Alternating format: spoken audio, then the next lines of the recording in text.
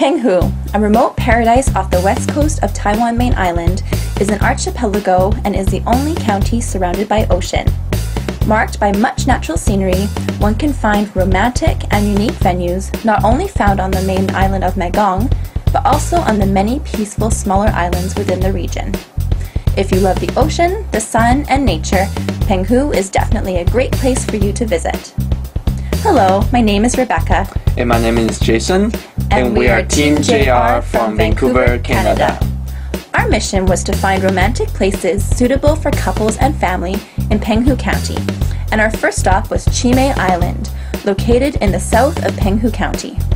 Chime is covered in lush green fields, inhabited by numerous endearing goats, and it is possible to ride around the island on a scooter within an hour or so.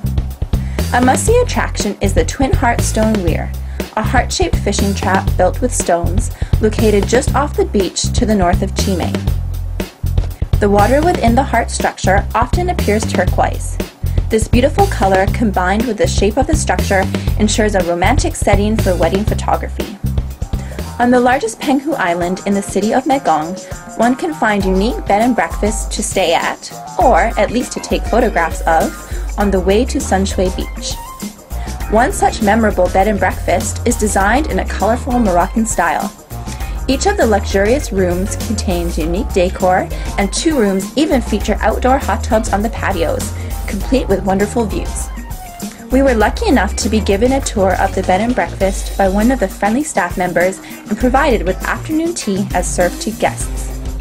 The other bed and breakfast we visited was built in a Greek style.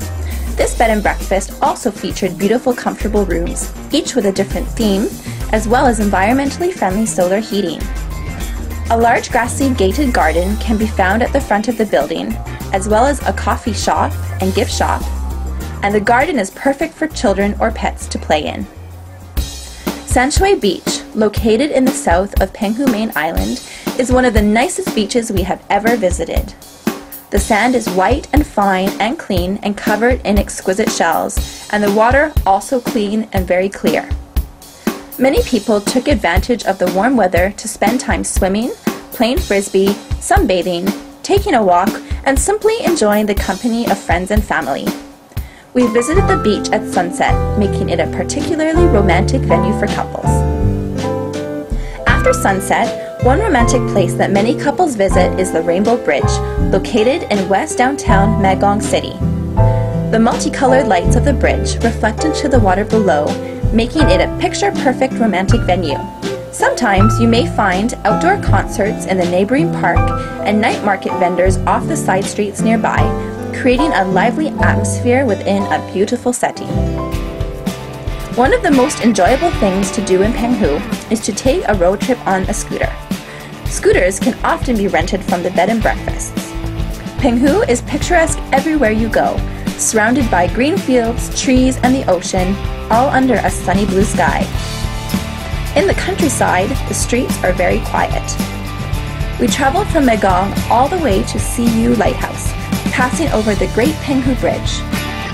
The trip in itself was just as enjoyable as visiting various destinations along the way. Penghu Old Street, located in the heart of downtown Megong City, contains many artisan shops and is an interesting place to visit. The architecture is of a traditional Taiwanese style, so you can feel like you are back in time. It is a good place to buy local Penghu snacks, traditional clothes, and unique do-it-yourself coral reef souvenirs. Penghu is famous for its pearls. Even Michelle Obama wears a strand of them. So it was essential that we visit a pearl store. At Wish Paradise, a variety of beautiful jewelry is sold. One interesting gift set includes a real whole oyster in a tin, a pendant, and a chain. One must open the can, remove the oyster, open the oyster and remove the pearl within, wash the pearl, and insert it into the pendant before placing the pendant on the chain.